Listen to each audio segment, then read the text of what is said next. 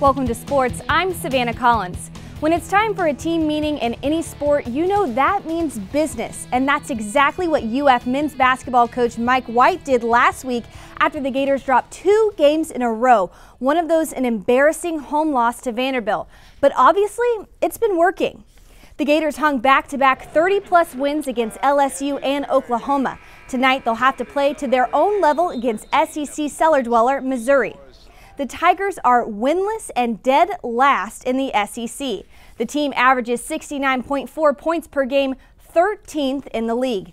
They struggle getting shots to fall with a 39.5 field goal percentage, especially behind the three-point line with a 27.9 percentage. And their assist average is next to last at 12.3. The game starts at 7 in the O-Dome.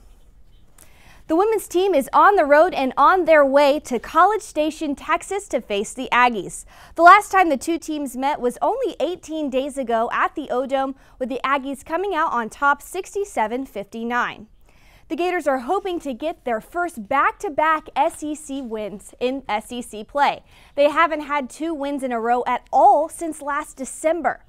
Florida will have to try and control the Aggies from behind the three-point line. In their last meeting, they were 60% from behind the arc. From the free throw line, they were solid too, shooting 85.7%. Defensively, Florida will have to be big under the basket. They were outbodied by the Aggies, who had 35 rebounds. There are a lot of local high school hoops happening tonight, including some city rivalries. Santa Fe will look to keep their season's record above 500 as they take on Gainesville tonight. It will be a challenge as the Hurricanes are having a strong season with only 2 losses. Chiefland will travel to take on their rivals Williston at 7 p.m. The Indians are struggling this season, standing at 4-12 record.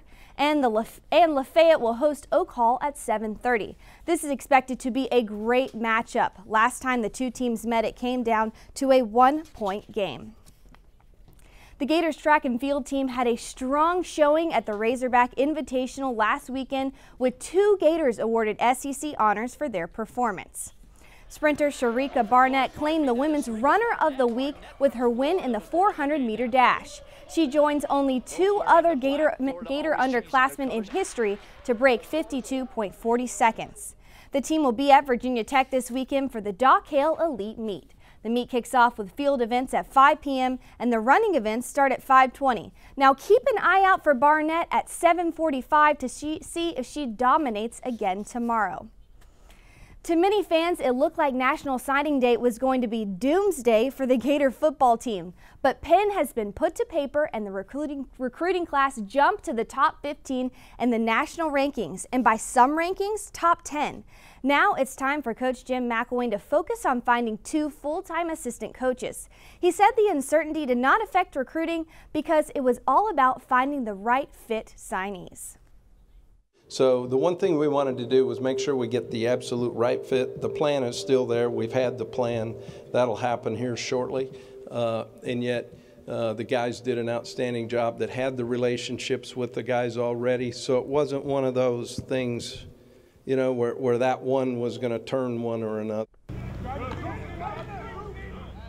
There are reports that the opening for the running backs coach will most likely be filled by West Virginia's Jawan Sater, according to Gridiron Now.